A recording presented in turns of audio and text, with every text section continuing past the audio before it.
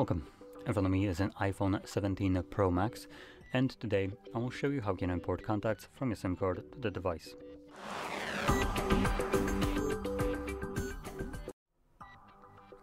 Now, I should clarify that this is probably only going to work for the European market, as US phones, as far as I know, do not have a SIM card tray. Therefore, you can't really import them from your SIM card. Now, I don't know if eSIM has some kind of way to store contacts. I've never used one, so if it does, then this will work for you. If it doesn't, then obviously it won't. And I am leaning more towards that for eSIM purposes, this will not work. But there are other options that you can utilize, which I'm going to touch upon as I will be in the vicinity there.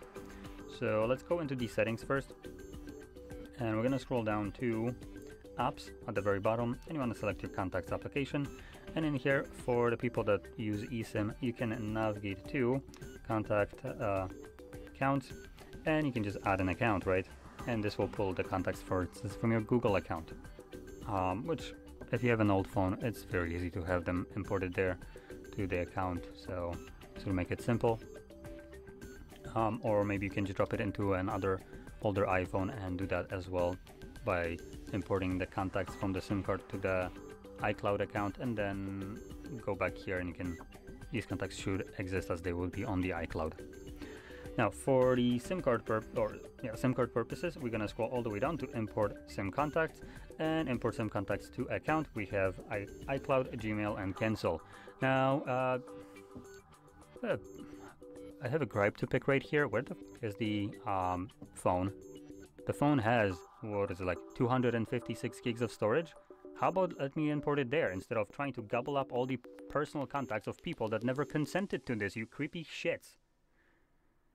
So, anyway, I am going to point out one thing. There is no contacts here that I really give a shit about. They're all contacts from the SIM card itself, like the check account and mailbox and stuff like that. So you know what, you can have that shit, Google. Here, have it. It's literally useless, so have fun with that.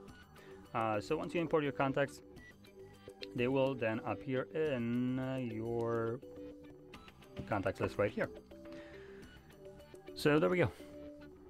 Now I also want to point out that while I was importing contacts to the Google, this option might not be visible to you if your device doesn't have a Google account signed in. It only shows accounts that are already signed in. So anyway, hope you found this very helpful, and if you did, don't forget to hit like, subscribe, and thanks for watching.